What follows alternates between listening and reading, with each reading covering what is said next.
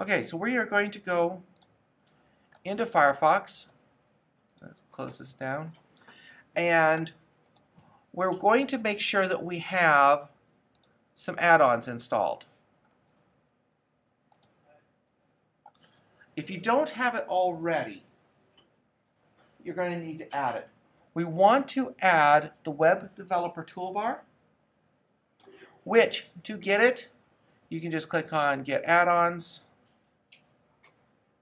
and change our window size so we can actually see something.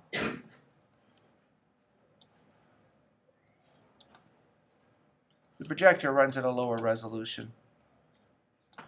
And in the search box, you just type Web Developer, and you should find it. Now, I already have it installed, so it's not going to show up for me. So if you don't have it, you want to install it. The Web Developer Toolbar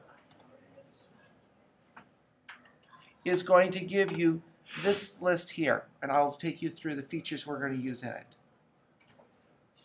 If you're doing development on your own, you'll notice I have Firebug installed. It's got a great suite of tools. I won't actively use them in this class, but if you ever want to get seriously into doing this, I highly advise you get Firebug. And then Measure It is a really cool, basically it's an on-screen ruler.